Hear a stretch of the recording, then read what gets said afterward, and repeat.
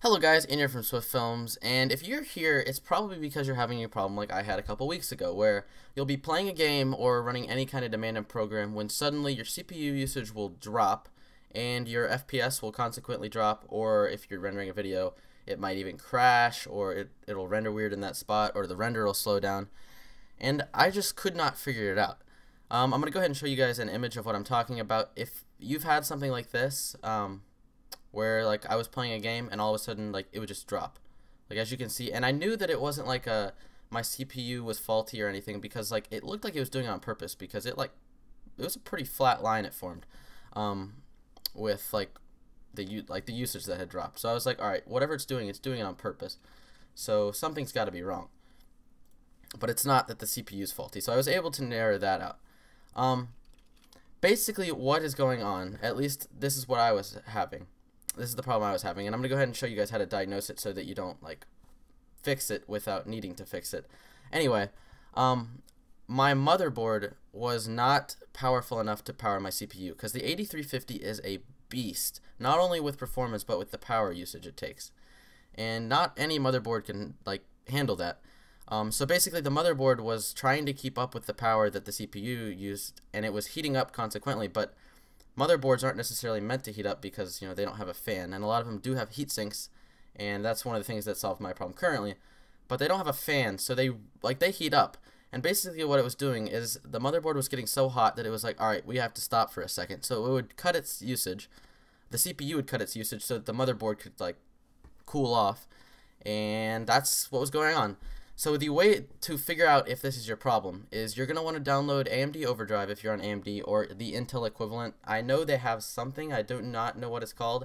You'll just have to Google it if you have an Intel processor. That's kind of all I can tell you there. Anyway, you're going to go ahead and open this. AMD Overdrive will go ahead and open up. And you're also going to want to download CPU ID hardware monitor.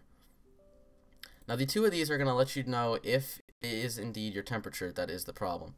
Now I'm not going to launch the test because I don't know what it's going to do to my recording, because you'll see. Anyway, so currently we have this temperature. Now this would normally not be that high, just ignore that. Normally it would be like in the 20s probably, but I was just playing a game, and even then this is not that bad for idle.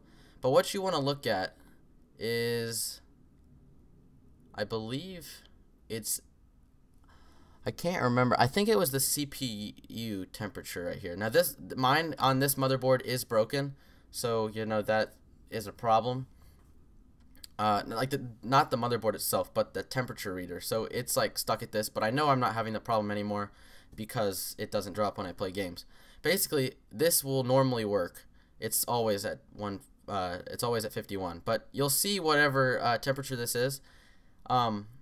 And normally it's going to be very low when you're not like doing anything demanding. But what you're going to do is you're going to go ahead and do stability test. And you're going to check all of these. And then you're going to move this down to like maybe 3 minutes. And you're going to click start. And basically what that does is AMD Overdrive is going to clock your CPU up all the way and run at 100% usage. And it'll basically force your CPU to cut, like, you'll figure out the problem because it'll heat it up really quick. So you don't have to like play a game to figure out. It's a lot more efficient. And if you see this temperature, like these are the motherboard temperatures, if you see these get really, really high and then drop at the same time the CPU usage drops, that's the problem you're having. Now, you might be thinking, well, alright, you've told me I have a problem. I get that. I already kind of knew that. How do I fix it? So, basically, I'll show you guys what I used to have. Now, I'm going to go to Micro Center just because it's my local hardware store. It doesn't really matter. I'm just going to show you guys some examples. So, I had the Asus... Hold on, that's not a good start. Motherboard. Okay, so I had, let's see if I can find it just so I can show you guys exactly what I'm talking about. Okay, so I had this one. Now, basically, I didn't know this. I'm pretty good with computers, but you know, you learn something every time.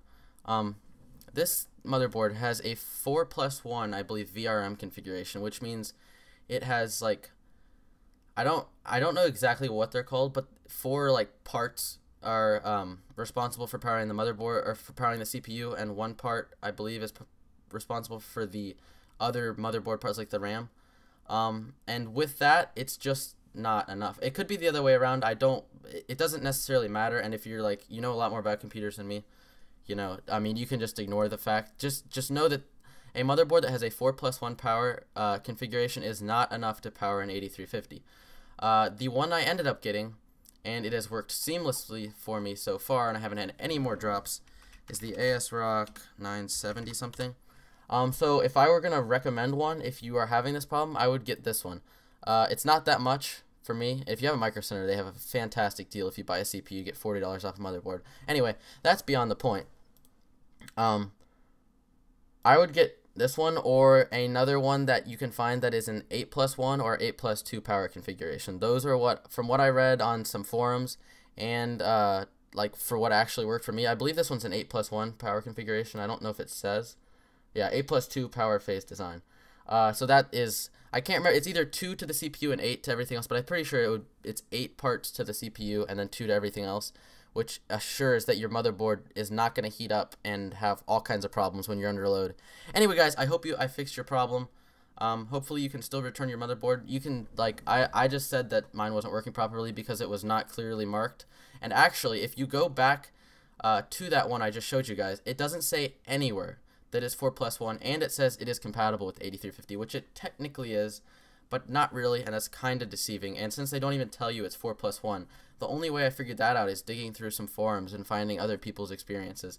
Anyway, guys, I hope I made a very concise tutorial that you were able to figure out. If you have an Intel, obviously this one's not going to work, but you'll have to find one that has a more powerful power design. Anyway, guys, I hope you guys enjoyed. I hope I fixed your problem and ended your headache. Peace out.